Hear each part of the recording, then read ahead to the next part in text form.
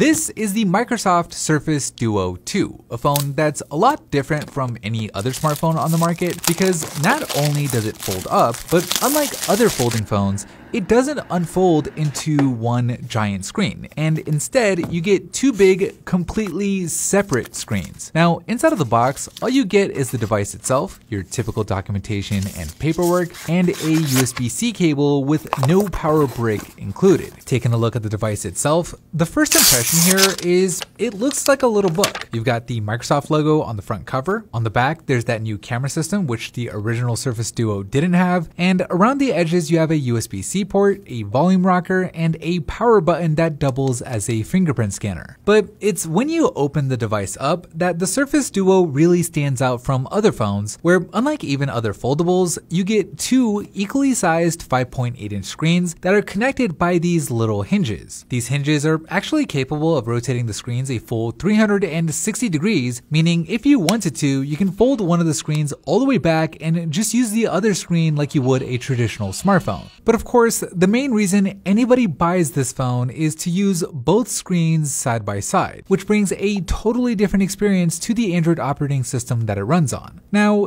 if you're like me though, you may be wondering what the point of having two separate screens is, because on Samsung's Galaxy Fold 3, the benefit of the folding screen is obvious in that you get one continuous big giant screen that makes things like watching YouTube so much better. But unlike the Fold, the Surface Duo isn't really designed for that. I mean, you technically could combine the screens to display a single piece of content, but then you have this split in the middle, which makes the viewing experience worse, not any better. So at least from what I can tell, the main purpose of the Surface Duo 2 is multitasking, and it does this better than any other smartphone. Because while other phones have obviously had split screen modes, they're all kind of clunky to get into, and as soon as you want to do anything else on the phone, you're taken out of that split screen mode completely. Whereas on the Surface Duo, it doesn't work that way, since it's not split screen and instead it's two separate screens, where what you do on one screen has no effect on the other unless you want it to. So for example, you can watch YouTube on one screen with it nice and big, and use the other screen to do whatever you want as if it was a completely separate phone. You can jump in and out of apps, you can install things from the Play Store, you can play a game, or you can even have two games open side by side. And if you do want to use the two screens together, some apps have actually been enhanced for that second screen, like TikTok, where it'll show you categories while you watch, or Xbox Game Pass, where the bottom screen can be used as a controller, which is pretty dope. But the main idea here is two screens can allow you to do more on your phone, similar to how having two monitors lets you do more on a desktop computer. And you know, as good as that idea may sound on paper,